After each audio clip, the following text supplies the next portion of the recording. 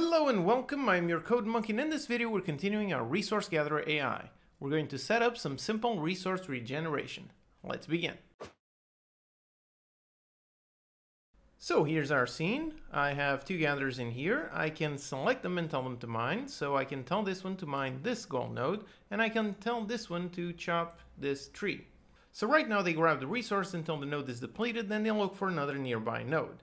In the previous video, we added multiple resource types, but when looking for another resource node, the gatherers are currently ignoring the type. So if a gatherer is mining gold and the node gets depleted and the next nearby one is a tree, he won't switch to that. That is probably not the behavior that we want to create, so let's look at that. So here in the editor, I'm going to drag this one in there and I'm going to place a tree next to it. Okay, so now I select this one, tell him to gather wood from this tree. He goes there, he chops down the tree, 1, 2, 3. The tree is now empty. He drops it in storage, and now he decided to go and mine some gold. So right now they are gathering resources regardless of what the type you told them to mine.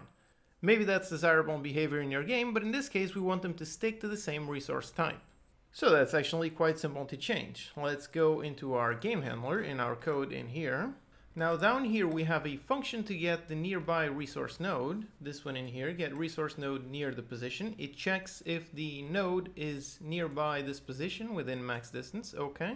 And now in here we get a position, and then we're going to get a game resource type for our resource type. This is the one that we want to search.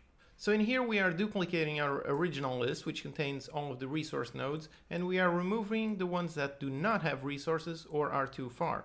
So in here, let's just simply add another condition and test if the temp resource node list if this resource node dot get resource type, if it is different from the resource type that we want. If it is different, then we're simply going to ignore it. So in here, or too far, or different resource type. So in here, we're ignoring it if it no longer has resources, if it's too far, or if it's not of the type that we want. So let's update the static function as well. And let's find the references for this function, and it's right here on the gather AI. So we want to keep gathering the same resource type, so let's send the resource type that we're currently gathering. So get resource type. Yep, like that. Okay, so let's test. Okay, so I'm going to tell him to gather wood from this tree. He goes there, starts chopping down the tree, 1, 2, 3. The tree is depleted, and yep, now he stopped since there are no more trees nearby that one. Let's test to make sure that the gold, he still searches for the second one. So tell him to go there. He goes 1, 2, 3. All right, goes to storage. Now he should go for that one. Yep, exactly. He's going for that one. He's mining it. 1, 2, 3. Now goes to storage, and yep, he stopped. Okay, great. So the gatherer is now correctly looking for nearby resource nodes, but only if they match the type that he was ordered to. All right, so that was a quick fix just to make sure that our AI is working exactly as we want it to. So now let's handle the resource regeneration. So when a node is depleted, we want it to regenerate after some time. There are several ways we can do the regeneration. We could set it to regenerate 1 unit per short amount of time, or start a timer, and when the timer is depleted, we fully regenerate that node. Let's go with the latter behavior. So here on the resource node script, first we need to store the resource amount max, so we know the total to revert back to. So resource amount max, and in here we set the max to 3, which is what we're setting previously, and set it to be full. Okay. Now let's go down here and make a function. We're going to make a private void reset resource amount. And here we're simply going to set the resource amount to be resource amount max.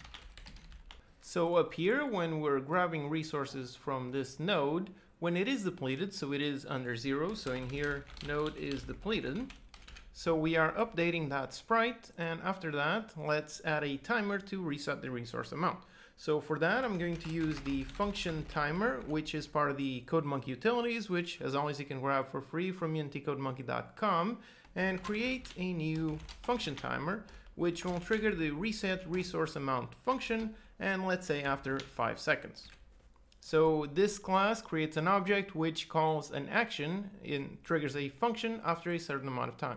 So after 5 seconds, this function will be called. And on the reset function, let's also reset the sprite. So let's make a function dedicated to that. So a private void update sprite.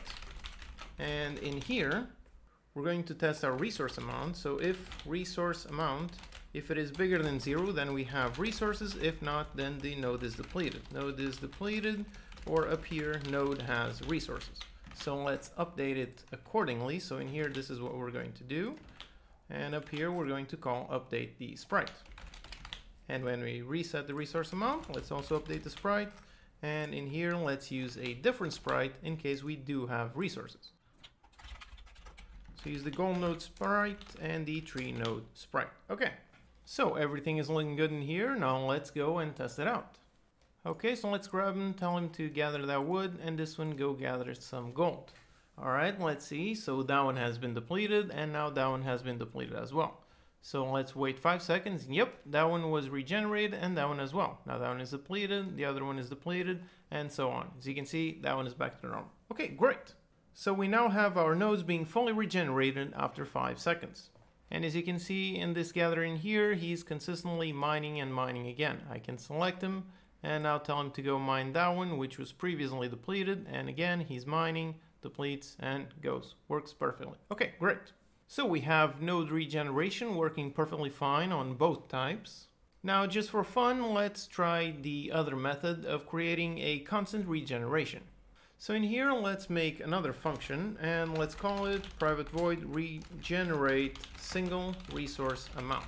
And in here, essentially, we're going to regenerate, but only by one amount.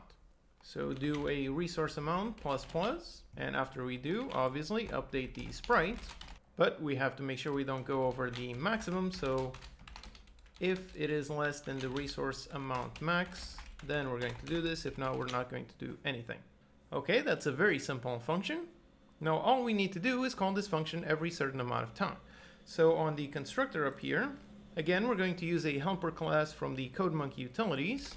We're going to create a function periodic, which will trigger the function down here, the regenerate single resource amount. And we're going to trigger it every, let's say, 2 seconds. Now let's comment out the previous regeneration logic. Okay.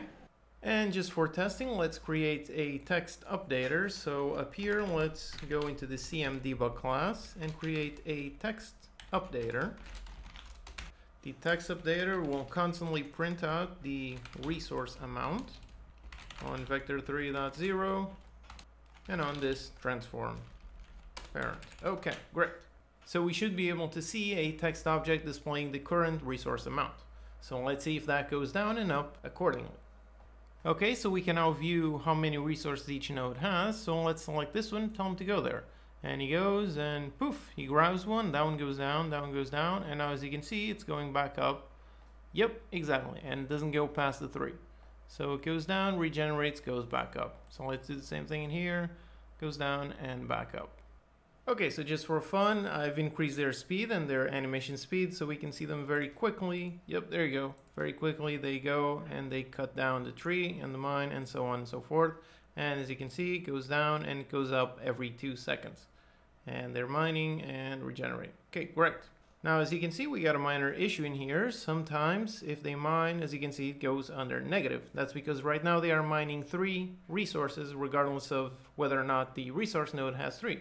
So let's just very quickly fix that.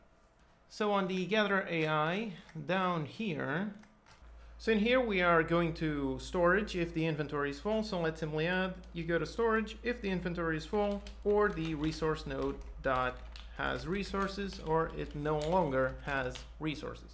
So let's see that. Send them both to the same area. They're mining. And yep, that one mined just 2 and went back. That one mined 2 and went back. And yep, they are no longer going into negative numbers. So there you have it. We added some very simple resource regeneration using 2 different methods and made our gatherers only look for resources of the same type. In the next video, we're going to take everything we've made so far and put it all together in a simple building construction. If you have any questions, post them in the comments and I'll do my best to answer them. Subscribe for more videos and I'll see you next time.